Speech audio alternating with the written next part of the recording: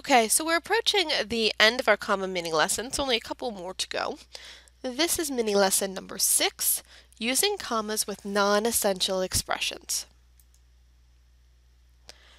And our rule for this lesson is use commas to set off non-essential expressions. So let's take a look at essential versus non-essential. Essential phrases are necessary to the meaning of the sentence. So if we took the phrase out of the sentence, we would lose meaning that we need in it. Without that essential phrase, we would not completely understand the sentence.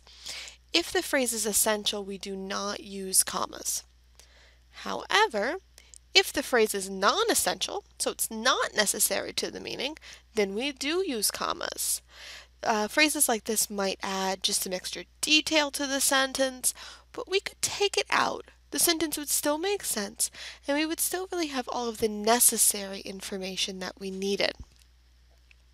So these are the sentences that we're going to be using the commas in. Again, if the non-essential phrase comes in the middle of the sentence, we'll need 2 commas to set it apart from the rest of the sentence. One right at the start of the phrase and one at the end of the phrase.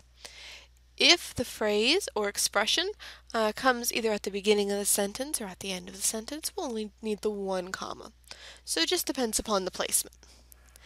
Let's take a look at 3 different non-essential expressions that we might come across as we look at commas. First, let's look at appositives and appositive phrases. Remember, appositives give additional information about a noun in the sentence. So let's take a look at the essential sentence first. The 1943 movie Sahara takes place in North Africa. If we took out the word Sahara, we would just have the 1943 movie takes place in North Africa. Well, there were a lot of movies that were done in 1943. If I don't know that the movie is Sahara, I have no idea what in the world you're talking about.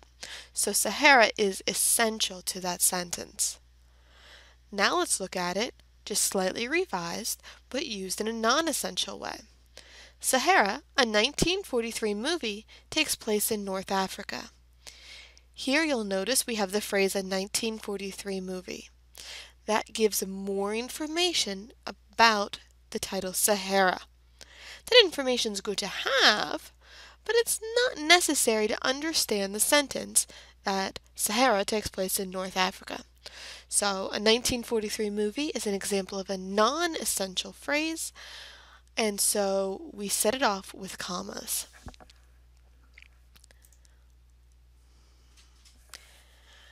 Next, let's look at participial phrases. Remember, participial phrases are going to start with a verb that ends with an ing.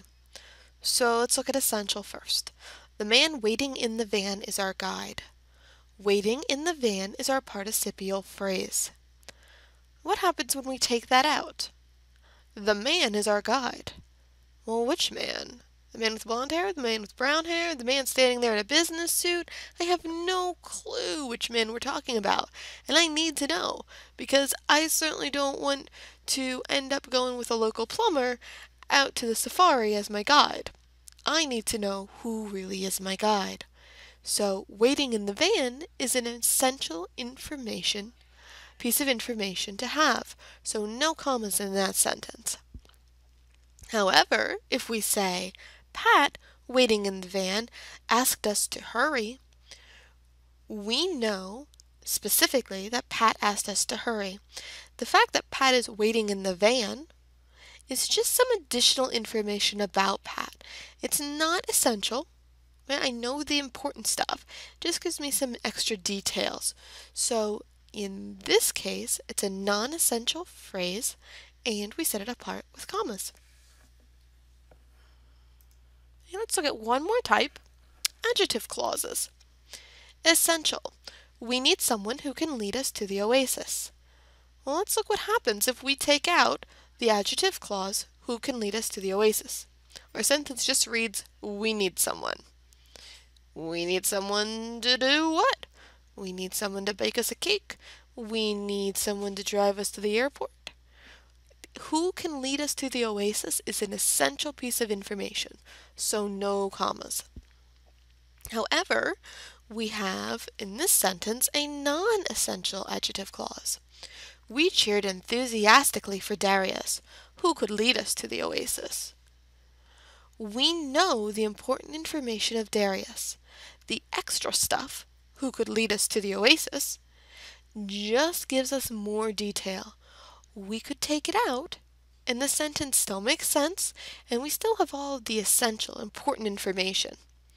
So in this case, we do need to use the comma before the phrase starts. Okay, so just as a review, if the phrase or clause, so if the expression is essential, no commas. If it is non-essential, yes. 2 commas if it's in the middle of the sentence, one at the start and one at the end of the phrase or clause. If it's at the beginning or the end of the sentence, we only need 1 comma. As always, if you have any questions, please let me know.